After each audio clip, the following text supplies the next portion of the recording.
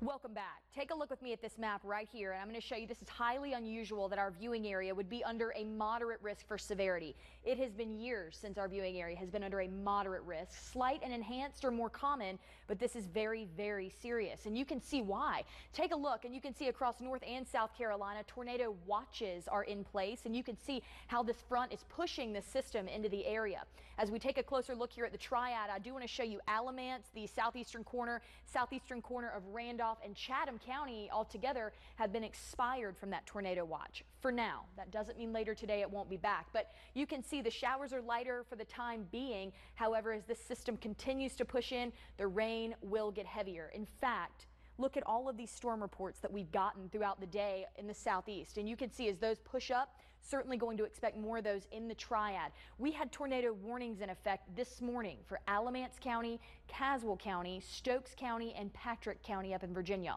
All of those warnings have since expired, but again, it looks like later this afternoon things will get heavy. Now, this is a live look at Greensboro, and you can see the clouds really starting to build out there. So that being said, let's jump into this. Here are the primary threats that we can expect, especially into this afternoon. Between about 2 p.m. and 8 p.m. is when things are really expected to ramp up again and that rain going to get heavier.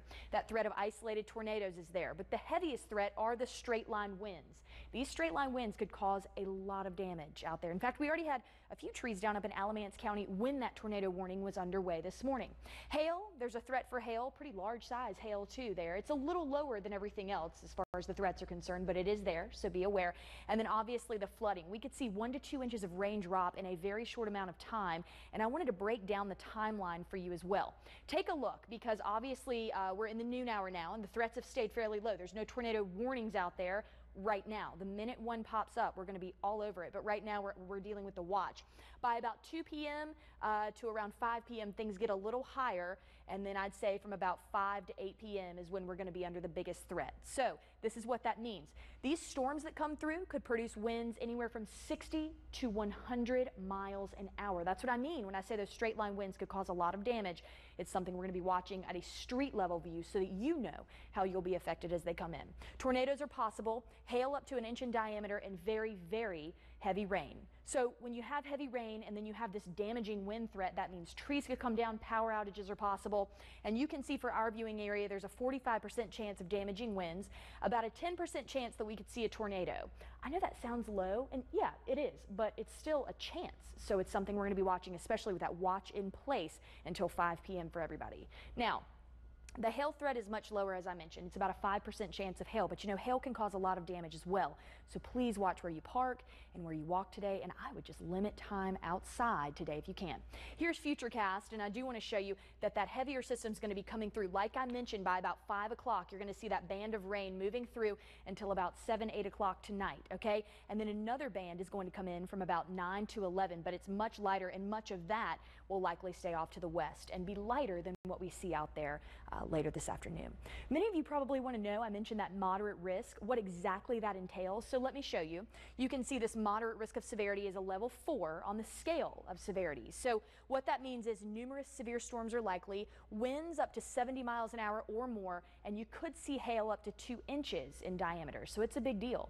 78 is our high for today, and you know, the warmer it gets, the more likely it is to see those severe storms pop up. It's just the way it goes. So there you go. Showers and thunderstorms are very much likely, and the winds are going to be very heavy. Over the next 7 days, take a look. You know what? What's bad becomes good, and you can see that for Good Friday, I know a lot of you are off. It's a holiday. You've got a big Easter weekend ahead, but Easter Sunday's looking good, guys. We have to hold out just to have a good time at church. Maybe the Easter Bunny will come, things will look up, but the big focus is today with all of these severe storms. Yeah, Kate, it was very scary to see all those storm reports, basically all over the region, and it's pretty much coming our way right now. It is, and you know, we've seen these warnings pop up in opposite ends of the counties, and then you've got trees coming down, and the thing with these warnings is you never know exactly when they're going to hit, and like I mentioned, the warmer it gets, the more likely it is that the storms will turn severe, so it's something that our entire team has our eyes on, and the minute we get a warning, if we get a warning, we're going to stay with it and keep you updated. Definitely a day to be weather aware. Thank you, Kate. And